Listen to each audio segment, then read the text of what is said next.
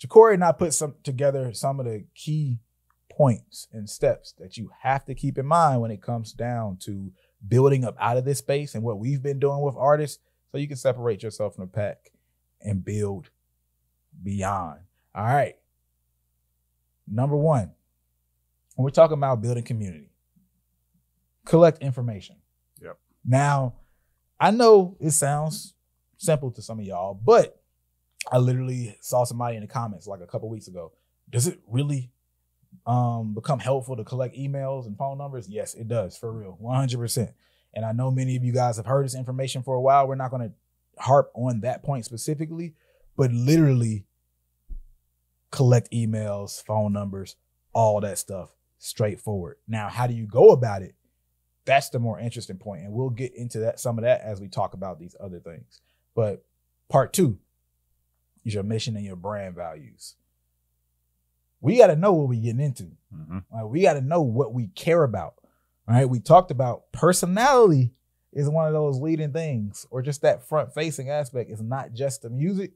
And in many cases, it's not the music at all. Hey, I fuck with them, but I can't even recite 3 songs. All right. That's the reality that Jacorey just, spoke for himself and got called out for. But I think it's true for many of us, right? Because what's the difference between that and you saying, I like this actor or I like this just person, and you actually do not know him? There isn't a difference, not to me. You watched a couple movies or you heard a couple songs and you talking about you like them, but you don't know them for real. Yeah. Like who they are behind closed doors. It's the same thing. So we've all shown that we had the capacity to be that way. We just haven't been in an environment where it really affected artists like that. So again, for me to feel deeper for you, want to be a part of your tribe, then I have to know what is your tribe. And you got to define that for your audience. You want to speak more on that? We're about to get into, actually, no, yeah. Essentially, it's like I don't know, I look at it like, who's the crowd of people you want to attend your party? You know what I'm saying? It's the best way to look at it, right? Yeah. Like to the point where you want the golf kids there, you want, you know what I'm saying? I don't know. Who you want to show up to your party. It's essentially how I look at the brand messaging. And I know one of the big things that we talked about in that is also like, how do you want your community to act within your mission and brand values, right? Like, what are the rules and boundaries and regulations of being a part of your world? Yeah. You know what I'm saying? And there was a point I was talking to like a client about a couple of days ago that I think does kind of tie into this. She was asking brand questions and things. And so the way that I've come to understand it is like, you as an artist, you are essentially building like your MCU, right? Your Marvel universe, right? And so if you look at Marvel doesn't give you the whole plot in one movie. They give you the plot broken down across multiple movies, TV shows, spinoff, and things like that, right? But if you're a real Marvel fan, you're picking up on different points of the plot based on these little things that you watch and that you see. And then if you bring it to, I guess, like real world, kind of like the branding of like Marvel and like them as a company, like they do things in real life. They make the actors speak and talk in certain ways in interviews that reflect whatever the brand is. That is essentially what you're trying to do as an artist. Like, what is my big brand mission, right? How am I going to take this 6-hour plot and break it down into 10 movies, you know what I'm saying, that my fans can consume in bite-sized ways? It still gets the message across. And then how am I on the business side going to reflect that? You know what I'm saying? What regulations, rules am I going to make the people under me or a part of me, you know what I'm saying, kind of reflect so that my world is accurately represented everywhere that it goes and it's kind of talked about? Yeah, I like that, because the perfect example that I mentioned earlier was Tyler, the Creator's Can't Vlog Now, right? Yep. Drake came out. Drake left. Drake did leave. For those of y'all who do not know, Drake came out at Camp Flognaw, that's Tyler Creators Festival, and he got booed. Now, the reason he got booed is multiple folds, right? One, they came for Frank Ocean, and received Drake. Drake is not Frank Ocean. He is not Frank Ocean. Drake is Drake, but he's not Frank Ocean. Frank Ocean. All right.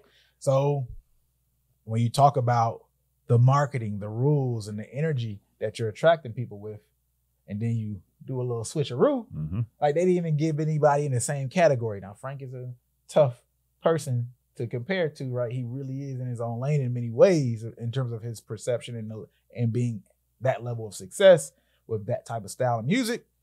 But there's people closer to Frank Ocean than Drake, right? Yeah, I can see why they thought Drake though, but I agree with that. There's much better people. Yeah. I mean, anytime Drake is that level where you almost think, hey, Drake. He right? crosses enough circles, right. think, yeah. But you advertised at Twerk Fest and you came with Kirk Franklin.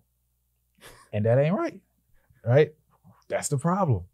Like, why am I sitting down listening to this sermon and I ain't dressed for this? You know what I mean?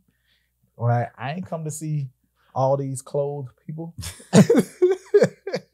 Like, this is just not what we're here for. So when you switch up that vibe, what you just marketed for, it's an issue. But that's how powerful that is, right? Mm-hmm. And then you go to the next level that happened. Tyler, the Creator, and his audience. Mm-hmm. Tyler, the Creator, the rules, the boundaries that he set were pretty open, and that type of energy was the energy that Tyler's always projected. Yep. Like, if young Tyler would boo Drake in a moment like that. 100%. And he was like, yo, you got to respect da-da-da-da-da, but that's not the brand that Tyler himself built and the energy that he's attracted people with, right? Yep. And that's not even a shot at Tyler in that moment specifically. It's more so a highlight of something he's done very well in curating that particular type of audience. Yep. Because there's some audiences, believe it or not, that wouldn't even just feel comfortable booing Drake. Like, they wouldn't feel comfortable booing, and then they definitely wouldn't feel comfortable booing Drake because they just feel like because of the clout he has or whatever, all these different reasons. Tyler's audience build a I don't give a fuck attitude, who you are, whatever. Exactly. Right? Well, if we got smoke for you, you're getting it. That is what it is, right? So that's great because he built that specific community. What does your community look like? Now, number 3, we can get even deeper into that because number 3 is give them space to hang out. Yep. Whether that's digitally or in a physical space. Now, a perfect example of this, I'm gonna start at the top. The Dreamville Fest. Mm-hmm. Now, I didn't go to the recent Dreamville Fest, but I was talking to Piff Marty recently. Shout out to Piff Marty. And he was there and he said it was really, really dope. You got, some people told me it was 30,000. Some people said it was 50,000. Some people said it was like 70,000 people there. There's a lot of people there. Yeah, either way. Right? Either way it goes. And Piff said everybody there was like on the same type of time, same type of energy. Mm-hmm. He made it sound like it was like a good energy, positive energy, like it was J. Cole's values at scale. Yeah. Right? That community he built. When you can do something like that, attract your own fan base and then also curate around that because it's your taste, right? Because you're making those decisions, brand values, and making sure everybody's in line with that and your messaging, and you bring everybody out for a specific energy, that's a big win. All right. And a lot of these concerts have issues when things overlap and you don't do a good job at curating on the front end. Yeah. Right? Yeah. Because even some artists that you might have on a bill, they can do multiple energies. But so if you can throw them on your bill and they can attract that other side of their crowd that you don't necessarily want there. Mm-hmm. Right? So how do you do that? J. Cole is somebody who's been very, very, very good at like amplifying like his type of community. You already kind of know what it is. It's not there to be necessarily flashy. Maybe cool and expressive and flash your creativity, but it's not the flash flexy way in terms of the stereotypes that we like to think. Mm-hmm. All right, I got more money. Like all of those things have been set, all right? And then another activation though, on the top end was Travis Scott, right? Oh yeah, the Fortnite thing. The Fortnite thing. So that's the digital. Less about the conversation of those mission and brand values. J. Cole did a great job at that, but this is just for the single example of giving people a physical space to hang out and community to come together. So you have physically Dreamfest, J. Cole. On the top end, you got Travis Scott, Fortnite digitally. Then you bring that down to an earlier level in process. Well, you got pop-ups in general. Yep. A lot of artists have done pop-ups, right? So it's easier to accomplish. You come in, you have this day where you can either profitably or at least break even, you know what I mean? Getting only 100 people to show up, right? Whatever that number looks like, all right? We got an artist that we're working with right now. She just hit me up saying, I think she sold 75 tickets for $100 or whatever, sold out in small space, right? There's these things that you can do, these small community-driven events that you can do that will allow you to build. And we'll get deeper into that and cover more of that stuff later. But you can sell and do numbers like that. 75 people, $100 each, small curated event, and they're happy while there's still new people who want to come, but they couldn't make it because it was sold out, right? So now you got other people who know that, yo, when I do this, I sell out. So next time I got to like make sure I come because I might miss. Yeah. All right. So you got that. And then we talked about people like Tom, who else did you say? Kohrey, like their Discords, like small digital community spaces to meet up, right? Those things are great places because when your community doesn't have a way to hang out, then it's hard to truly build community around you. Right? And community is important too because I think there needs to be space for the fans to make memories and build positive feelings towards you without you having to do any of the work. Right. So like I had an artist tell me a story 2 weeks ago about how he had this fan that met his wife in like the comments of like one of his videos. You know what I'm saying? Which I thought was pretty cool. He's like, he made a comment, she made a comment back.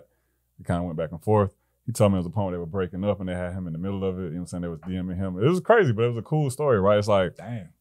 So if that artist, I'm assuming, goes on to marry this woman and they make it work, they're always going to have these positive feelings associated with him. And he didn't even do nothing. He just made the post. They made that happen in the comments, right? And I see that all the time with Discord groups, right? One of the best things about going to artist-specific shows and festivals is that you meet people there that, y'all have something in common and you might make some friends, right? And so it's like all these different experiences that will benefit you as an artist that don't necessarily have anything to do with you. Like you didn't put them together, right? You didn't make them meet. You didn't make these connections happen. Now you talk about as your audience grows, then that shit starts happening 10-fold, 100-fold, right? Sometimes 1,000-fold, and you're getting all the goodwill back, right? You're curating. Yeah. So there's people are gonna say like, man, I met my wife at a Kohrey show. You know what I'm saying? Like, shit, bro, whatever you got to sell, I'm with it. You know what I'm saying? Because I have this feeling associated with you. So that to me is the most important part. Discord is cool because that can happen whether or not you're awake, right? And it's a easier setup for most artists. Easier to learn for most people. But like that's the big idea behind it. Is like you want the people congregating in these spaces so that they can build, they can make memories around you that don't necessarily have to do exactly with you. Exactly. And this is the difference between fans and community. Yeah. If you have a bunch of fans that never meet, then they're fans. If those fans can then meet and share experiences with each other, now you have a community. Yep. Right? And the whole goal is to build, I call this passive fan base generation, right? Because you get the fans to start creating new fans for you. Yeah. Right? Yeah. And they have this environment that you curated. You were the tastemaker for it. But once it's there, it starts to live and breathe beyond your own ideas. They start having ideas. They say, hey, I want to do this again. Can you bring it back? Yeah. And then they're going to bring some of their other friends because they thought it was so dope, right? Yeah. Like, that's what you want. And it's easier to do that in non-music experiences than it is in music experience, right? Yeah. Like, okay, if I like this song, then I can share this song. True, right?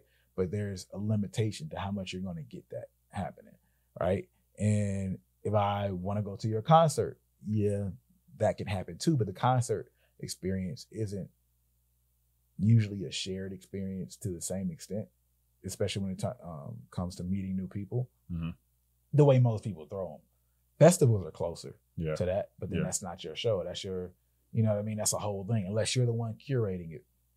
But if you create a type of show, that has an energy beyond the music, right? Where it is a little bit more relaxed and people are there and sitting around, not just like standing looking at you in a dark room, then you can curate more. If you do experiences far beyond music itself, but still curated, book clubs, I don't know, right? You can insert a lot of different things because I don't want to talk on some of the stuff that some clients and people I know are doing right now. But if you do stuff that's beyond the music, it's easy to market because people still want to have experiences, period, right? And there's a specific experience that they think about when they do a concert, but I still want to go out on dates. So if you're an R&B artist, right, and you can have a good vibe for me to take my girl out or something like that, then dope. Like, remember, that was one of the things I noted about that Jeezy concert. I was like, oh man, I could get, this is like, it's not on Valentine's Day, but I can get like Valentine's Day points on it. That's on a Friday. She gonna get to dress up. You know what I'm saying? That's points for me. You know what I mean? Like all these different things I noted. I had a whole list. Like networking, there's a lot of things. But that's what I'm doing, right? I'm not just like, oh, this is going to see Young Jeezy. Literally, I saw Jeezy the month before 2 months before those tickets were out. Yeah. You know what I'm saying? But I thought about how he positioned that specific experience. It was a higher end black tie, you know, attract a certain mold of people. It was a whole different thing, right?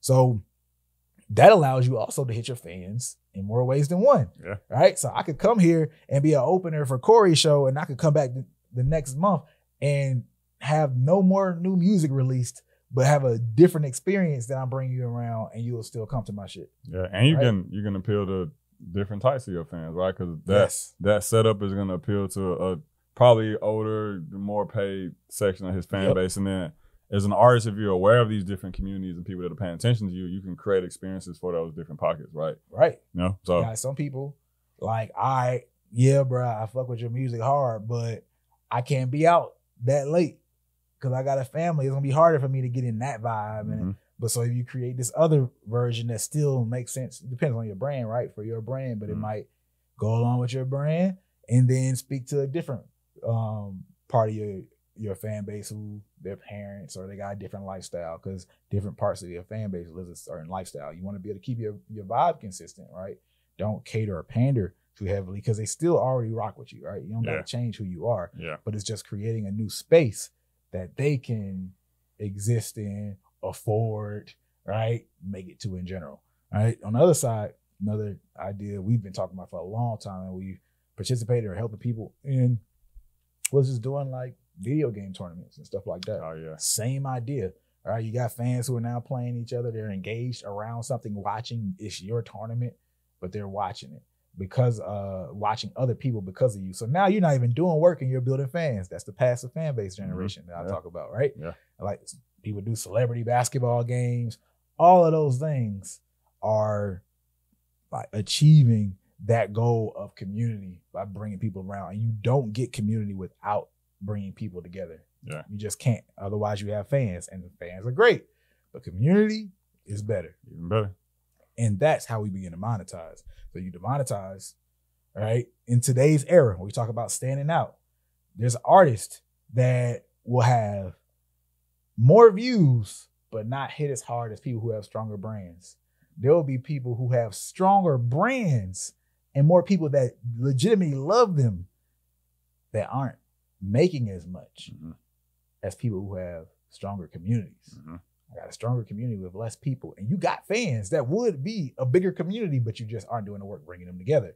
Because community creates more monetization opportunities. We just touched on that, right? There's more purchasing put into it because I'm just showing in different ways, and I'm a part of this. I get a sticker to say no labels necessary. I get a shirt to say no labels necessary. You know what I'm saying? Like I just all these things just to show it's a part of my lifestyle, right?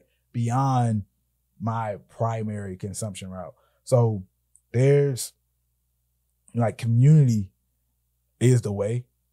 And one thing you got to do with those folks is communicate to them frequently. Quick second, have you ever seen an artist catch some traction and then they start to move, the numbers start to grow, they might even go viral, but then fast forward a year from now, somehow their numbers haven't really grown that much. They dropped back close to the same monthly listeners they had before the traction and viral moment. Well, that's because you have to know how to convert those moments into careers. And we've done this again and again with not only songs, but artists. And so has J.R. McKee, who's been a part of helping artists like Lil Durk, Rod Wave, Justine Skye, and Money Long. And we just did a collab where J.R. McKee does a step-by-step breakdown of how he took Money Long from 0 to millions of monthly listeners and winning a Grammy over Beyonce, Mary J. Blige, and Jasmine Sullivan.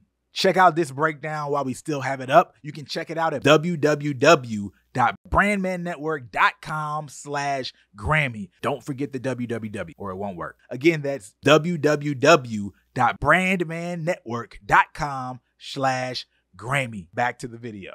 So let's review. So far, we got collect the data on these people. All right, because you got to know how to get out to them. You got to know who they are. Secondly, you got to have a mission, which is the more important one. But I say collect data just because people need that reminder. Mission, brand values. You got to have something that you're standing for. What are we? Who are we? What are the rules of this place? And let me opt in or opt out. Don't be afraid to allow people to opt out. Number 3, give us a space to congregate at. You have to give fans a way to meet each other, right? And you'll have people who aren't even fans begin to become deeper fans just because you create this other experience, right? Number 4 is communicate frequently. You have to have a way where they are still seeing you, and also when ways that you speak to them directly. All right. So I still need to see you, remember that you exist, and I still need some way that not only you can I can communicate to them, but fans are able to communicate with each other. Now, it doesn't have to be a daily basis, something like a Discord, right? It could be I got a monthly show or I got a yearly event, but then you have ways that you build up to it and remind people of it, the before, the after. There's ways to do it where it doesn't mean this is like a daily task, but you have to have some level of ongoing communication and building. Yeah, that's one of the biggest fuck ups most artists make. They don't talk to the community, man. Don't talk to them. Just there, radio silence. Yeah. Now, some of y'all don't want them to talk back, and I get it. I really do get it. And you can do it without talking back to people. Yeah. But you still do, if possible. I don't say you still need to do, but if you can, and if it's possible, you will find benefit for having deeper experiences with some of those people, right? Back and forth communication, but maybe you reserve that for the physical event, certain times, hopping on a live Q&A or like open period. So you're not allowing people to text you back and forth. Hey, in terms of this text fans, this is just for me to let y'all know of some important things. I'm not gonna blast y'all every single track to come out if I'm dropping weekly, but when I'm having a big show, there's a big moment, or maybe monthly, I might text you something, let you know where I'm coming from. But hey, this ain't for y'all to text me back.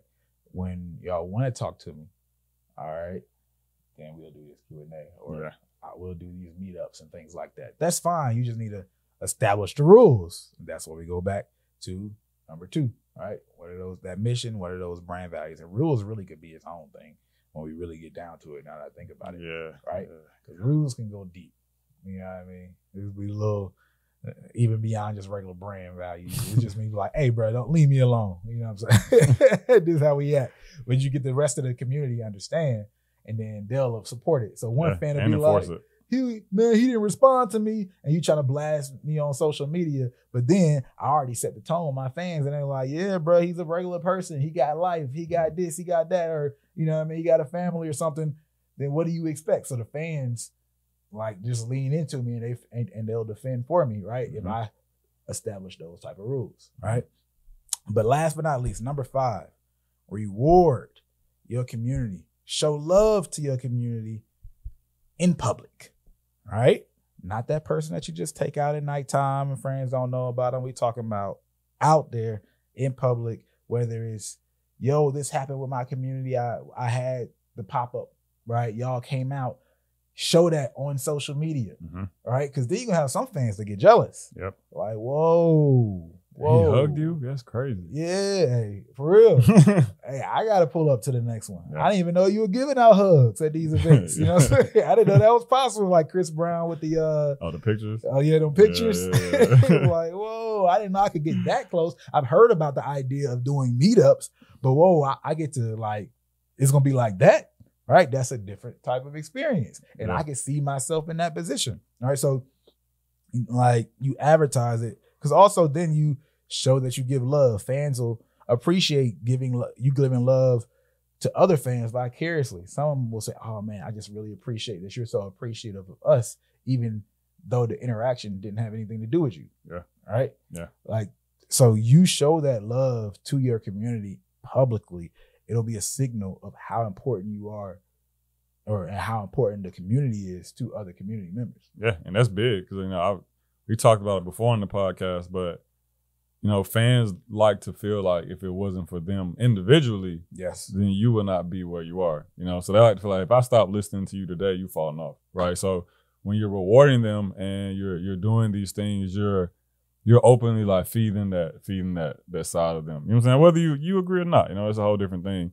But you want fans to continue feeling appreciated and feeling like they are an important part of your success, because that makes them want to go harder for your success, right? And then when they start to see, hey, when this artist has success, I benefit in this way, then they naturally want you to succeed more, because they think about all the things they will get as a community because of you succeeding. You know exactly. So and I think it's very important to just continue like driving that point home with fans and making them feel like, hey, this is our thing. It's like giving I don't know, it's like giving bonuses at the end of the year to employees. You know what I'm saying? It's like, hey, here's the base love you get for doing your job, which is in their case is just supporting me. You know what I'm saying? Then here's some extra things I want to give you to show you, like, hey man, I fuck with the moments you went above and beyond, and some of the other things that you did that you didn't have to do, but it really helped. Helped overall. Yeah. I mean, and it's just that simple, right? Yeah. It's just that simple. Now there's deeper tactics of how we can do each of these, execute each of these, and maybe we'll get into that in a different episode, but we just wanted to make sure we laid this out for you guys, because again, in this competitive, saturated space of not just music, but content as a whole, life as a whole today, the way the world is set up. Facts. Right? If you want to keep giving people reasons to go back, you have to give them something to be included into. Mm-hmm. Right? A reason beyond just, hey, you're another artist with good music. Good music is not enough when we talk about monetizing. All right? So you have all the opportunities in the world. That's the good news, right? Because people are open to that these days. They're actually looking how to give you money beyond the music in itself and how to get deeper into the rabbit hole. But with that being said, there's a feeling of, yeah, you don't value the music enough, or that's just not enough. No, it's not enough to get to where you probably want to, because that's the only thing that's to judge. It's like, well, I'm streaming. I mean, right? So I did it, but you decide that's not enough. I could say me getting some streams and 50,000 streams a month or 100,000 streams a month, that's enough for me. The problem is not that gap. The gap is you want more, right? Maybe money, notoriety, or a deeper relationship with your fans. So for that, no, that's not enough. Mm-hmm. But the opportunity does exist. With that being said, we're going to get out here for today. If you guys want to see us get deeper into community building specifically and how you stand out today and what you're going to have to do in the future, let us know. Drop that in the comments. Go ahead and subscribe if you somehow made it this far and you never subscribed to the channel before. Crazy. Definitely crazy. And yet again, this is another episode of No Labels Necessary. I'm Brandman Sean. And I'm Kohrey. And we out. Peace. Peace.